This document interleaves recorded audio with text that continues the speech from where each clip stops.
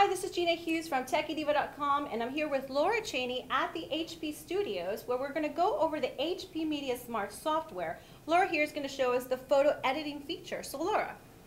Okay, cool. Well, first, just to start off, why do we care about the photo editing? Obviously, pictures have become a huge part of our lives, right? Do you have a cell phone with a camera? Yes? Digital camera, cell phone, I mean, right? Everything takes photos today. Right? Exactly, and most of us have both, right? So we've got tons and tons of pictures, and what this MediaSmart software is really going to do for us is it's going to allow us to experience our pictures in a different way. It's going to allow us to organize it.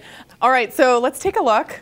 We'll go ahead and click on the HP MediaSmart icon, and you're going to see this is basically all of our media right here, but we're going to focus on the photos today. So you'll see all of your folders here, and we're just going to go and click in one and snap on a picture to show what you can do with the editing capabilities. So you can see that you can change it by rotating it, which we obviously need to do. You can crop it as well, so if you wanted to cut out the trees or what have you.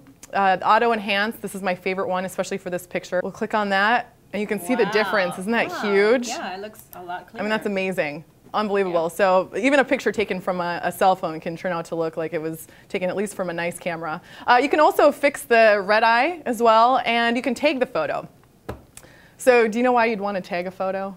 Well, I've seen it on Facebook, and a lot of people do it on Facebook and Flickr and all those places so that you can find photos. Is that how it works here? Pretty much, almost. This basically that's it. You just want to be able to name your photos. So if you wanted to group out, like for example, let's say I went to a bunch of different beaches around the world, right? And I wanted to look at all the beaches that I'd been to. So I have all these different files. If I just name them all beach, then I can type in beach and they'll all come up, right? This is perfect, yeah.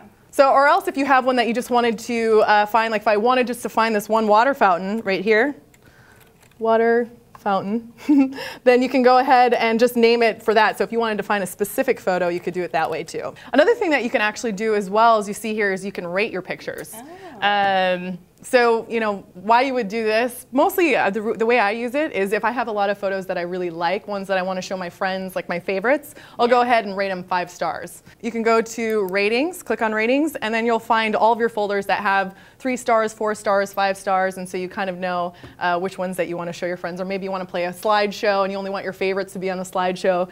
All right, so that's it. Hopefully you found new and exciting ways to experience your photos, and feel free to explore. Well, thanks, Laura. Now, if you guys want to find more information about this demo and others, check out HP.com. I'm Gina. And I'm Laura. Thanks for watching.